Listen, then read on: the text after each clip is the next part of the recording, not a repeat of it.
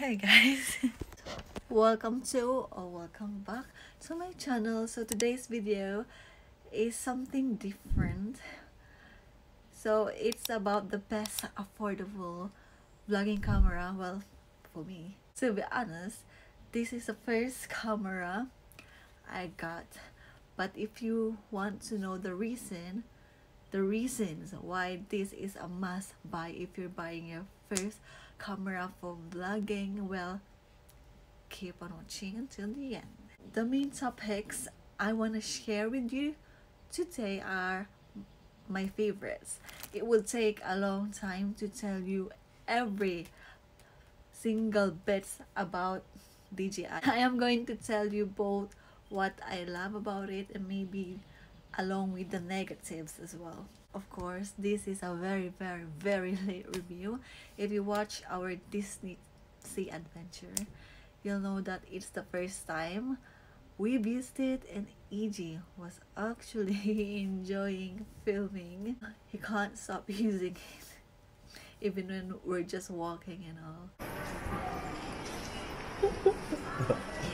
Saan tayo pupunta?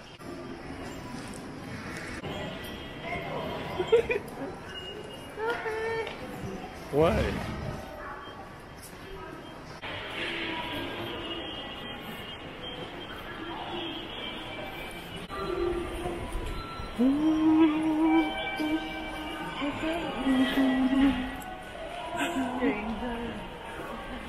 Yeah, I'm enjoying this. Number 1, pocketable.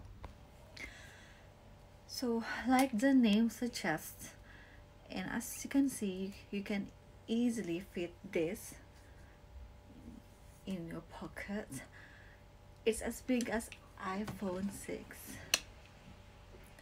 and it actually reminds me of an inhaler if you've seen one. Yeah. Number 2, easy smartphone attachment. Here's an example of a simple vlogging setup. Imagine of going somewhere for a day and you have to carry all these. So the Gorilla Pod, camera, stabilizer, and other accessories. No thanks. I'll just stick to this camera and my phone. Also, when people ask me how much my camera costs, they were shocked and told me that it's expensive, but you know, I don't need to buy any other accessories except for the SD card, so I think I would save money as well. So that's fine if it's expensive for them. So here's my vlogging setup. So you just want to attach the camera on one of my phone. And it's done within few seconds. So by attaching the camera to a smartphone, it gives you a bigger viewfinder and easier access to its control. Okay. So you actually have to download the app first, as you can see there, DJI Mimo. By attaching the camera to a smartphone, you are able to access its advanced functionality, like I said earlier. It's easier to use. However, what I dislike about this is that I have to take off my screen protector before I can connect the camera. You need to buy maybe another accessory if you want to attach the camera to your phone and leave it while it's filming. I'm gonna find an example. So here's an example, so you could attach something to make it stand by itself. Because for instance, if you want to film a time lapse, you don't want to hold the camera and the phone for 5 to 10 minutes. Maybe I could use, maybe I could use this. Yeah. Ooh, why not? Actually, yeah. Thank goodness. Okay, so I guess I could just use what I already own, so I don't need to buy what I just showed you. I've watched reviews as well about the sound quality. Some people dislike it, and I think you can buy a mic, and I don't know, there's another accessory for its sound. But here's a quick tip: make sure you are holding Osmo Pocket correctly when recording, so the audio is in his and at the bottom. Can you see it there? So make sure that you don't cover these two areas, so you get a better sound quality. 3. Anti-shake effect allows you to capture cinematic videos, and it removes jitters caused by camera movements. So jitters is where, like, when you take a video using your phone and you walk and then it shakes or it vibrates. So here's an example.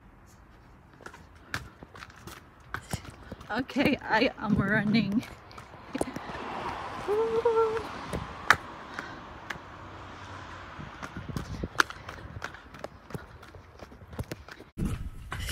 Okay, I am running.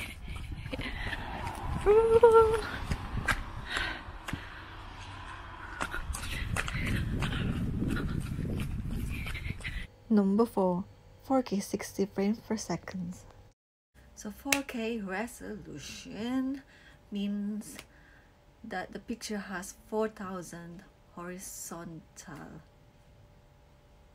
pixels and 60 FPS, number of frames per second, and the more frames per second, the smoother the video will be.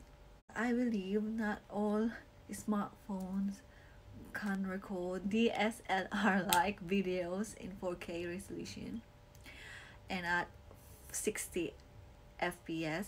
So this camera is a solution for most people who want your everyday video as smooth as it can be, plus anti-shake effect means you can make videos like a professional. Number 5. Transition and music for vlogs. You can choose from a couple of transitions with music, although I'm not sure if DJI are using original music, but it makes my vlog look interesting. You just press this button here, by the way, the S there at the top right. So I normally use one story at the beginning of my travel vlog, so I have a unique introduction about my travel, and I'm gonna show you next is an example from our Disney adventure.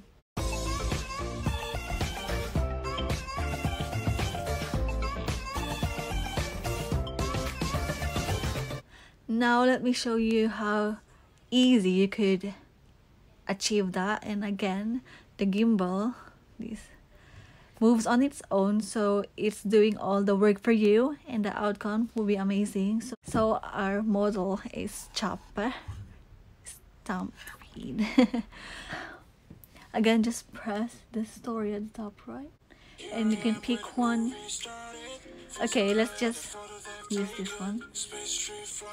So start. Okay.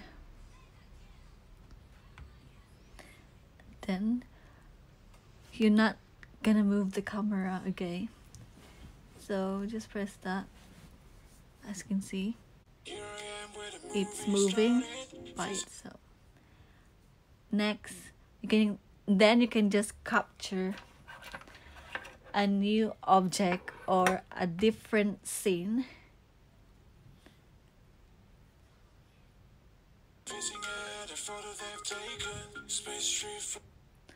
Okay, next, maybe do that. Next.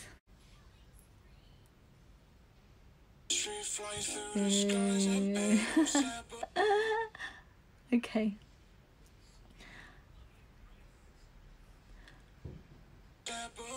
Woohoo. Okay, so here's the preview of what we just did.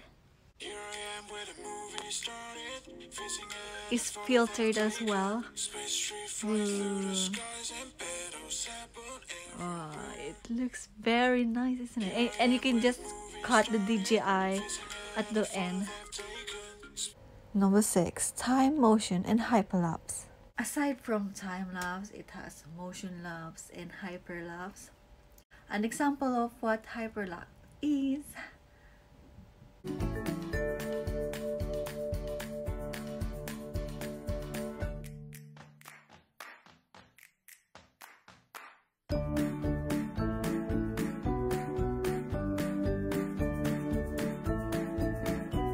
So it gives you another interesting clip while you walk from point A to point B.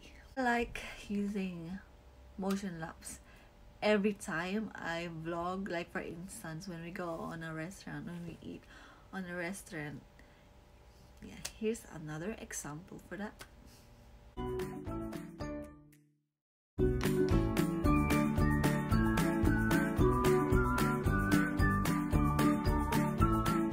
So there you go. If you don't want to spend time on editing your videos, so the motion lapse, hyperlapse are just the two interesting features you can add to your content. Plus it takes just a few seconds, so might as well. Number 7, firmware updates. We actually have a new update. So before, I just mix and match the stories by cutting and adding whatever I want. But now, at the very end, at the top, you can custom story.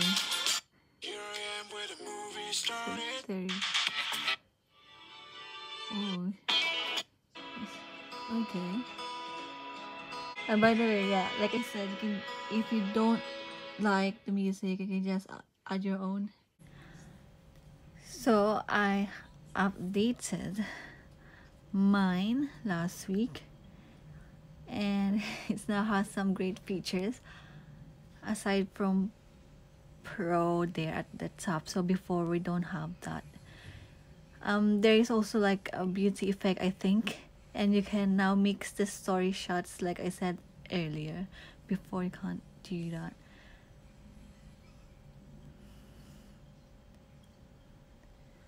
So that's the new update. I am very impressed, and now I can't wait for the future updates. So DJI will keep on updating, adding more awesome features and improvements. So it's truly worth to buy. So what is this? Okay, so normal. Let's try that. Okay. I'll actually show you the actual video. Okay, finish, and then let's compare. Okay. Oh. So here what it look like. Oh no, I think it's more whiter.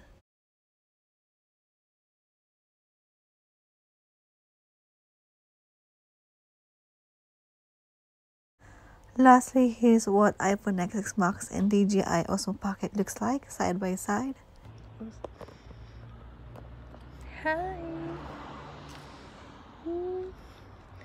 Whoa.